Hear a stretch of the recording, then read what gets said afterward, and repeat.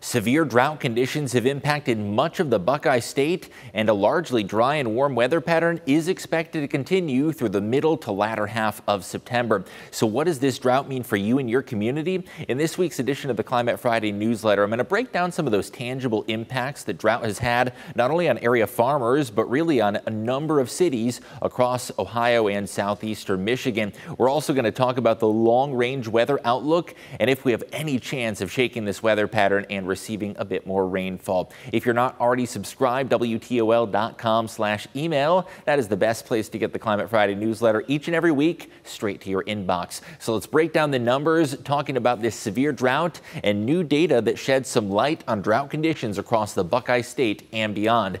Each and every week there is a new drought monitor that is released on Thursdays, and it provides insight into how the weather is shaping drought conditions across the region. Now up to 95% of Ohio is considered abnormally dry, which means just about every single Ohioan is experiencing some variety of drought. Moderate drought has grown significantly more widespread than it was a week ago, and now is up to 78% of the state that is classified as a moderate drought. Just about a week ago, that was Toledo. However, Toledo is now, at least parts of the metro, considered to be under a severe drought, which is the next step up. Nearly half of Ohio is under a severe drought at 42%. Extreme drought is the next level at 24%, and the highest magnitude of drought, known as an exceptional drought, that classifies 8% of Ohio.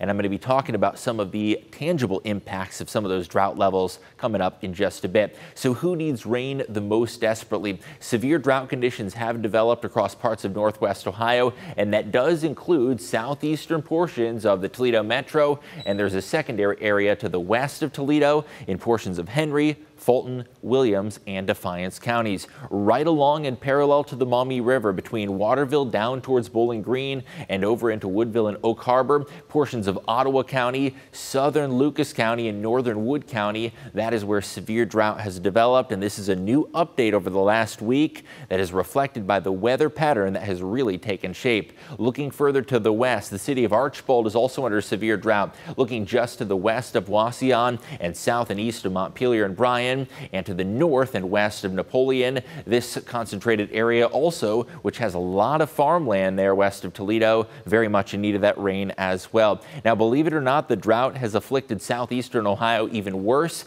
From Columbus down into West Virginia. This is the epicenter of the Ohio drought, where not just severe but exceptional extreme drought has essentially made this growing season a wash for some area farmers, with an absence of rainfall lasting several months in duration.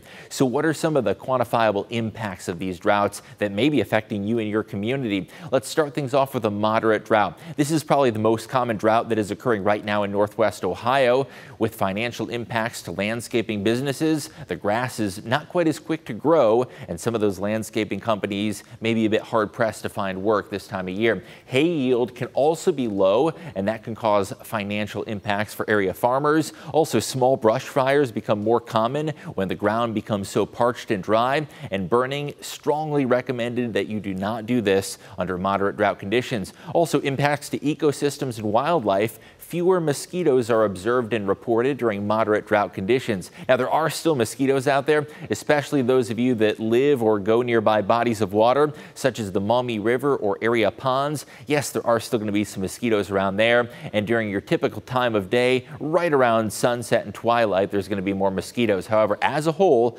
there have been fewer mosquitoes late this summer than usual as a result of the drought. Let's take it a step up to the severe drought conditions that have started to unfold across parts of northwest Ohio. This is where we really start to get into some more significant impacts of the drought. Creeks are dried up, river levels are low. If you've been over to the Maumee River, perhaps at one of our area metro parks lately, you've likely seen those water levels are significantly lower than usual, and that is one of the impacts that is already affecting us here in the 419. Crops can be suffering, especially if that drought happens earlier in the growing season. We'll have to see how the next couple of months unfold as the fall harvest arrives, because this drought really didn't arrive until the second half of summer. You may remember we started off with a good amount of rain this season. Soil can also become dry and cracked. And last but not least, wildfire risk expands profoundly under severe drought. That is one of the reasons California is so predisposed to getting these wildfires, because when the soil is so parched and dry, Any flames can quickly and rapidly spread. Last but not least, extreme drought conditions. Think central and northeastern Ohio, where crop yield can be significantly halted and stunted. Between Columbus towards the West Virginia state line, that is where some of the agricultural impacts have been the greatest. Lawns are totally dormant at that point. Folks down in southeastern Ohio really have not needed to mow. In terms of the agricultural impacts, the soybean yield is going to be way lower than usual. This is very significant, especially for the Buckeye State, where we do grow so much of that soybean crop. And the ones that do get produced are not as high of quality. Also, you're going to experience livestock stress. Whether the livestock eat corn or grass, either way is not really a great option, because that natural feed that occurs with the grass is not going to be as high quality or nutritionally dense. And also those livestock feed prices are going to go up. So there is a financial ramification as well. So how has our rainfall played out over the season? It's been very backloaded, to say the least. We had a very wet June, almost half a foot of rainfall. July, close to 3 inches of rain. Now this August number might not necessarily tell the full story. There were a few days that were missing from the data at Toledo Express Airport, but it was still a very dry August as a whole. And September has produced less than 1/4 of an inch of rainfall, and that is really where the drought has picked up steam over the last several weeks. Now, what's interesting, when you look at the calendar year as a whole, now this doesn't tell the story of this summer, but Toledo's actually above average in rainfall for 2024, and that's more of a testament to spring than to the summertime months. Across much of the rest of Ohio, though, rainfall is well below average this year. Cleveland and Columbus are both over half a foot below normal in the rainfall department. Cincinnati 4.31 below average, and the city of Akron a little closer to normal at 1.13 inches of rainfall below average. Here across the region, let's just look at September right now. Toledo is close to 1 inch below normal in terms of rainfall so far this September. Cincinnati is over 1 inch below average. Columbus 1.25 inches below average. Mansfield and Wheeling are also well below average. The drought has really intensified over the last couple of weeks. To give you an idea of just how widespread this is, almost every single county in Ohio is under some sort of drought, and over 95% of the Buckeye State is under drought conditions. Looking at moderate drought, which is that next step up, close to 78% of Ohio classified as a moderate drought. Here's a breakdown of each one of those levels of drought, with extreme being the worst and abnormally dry being a precursor to more significant drought. Exceptional and extreme drought. This is actually a very, very widespread drought, and it's one of the worst in modern history that we've experienced this century so far.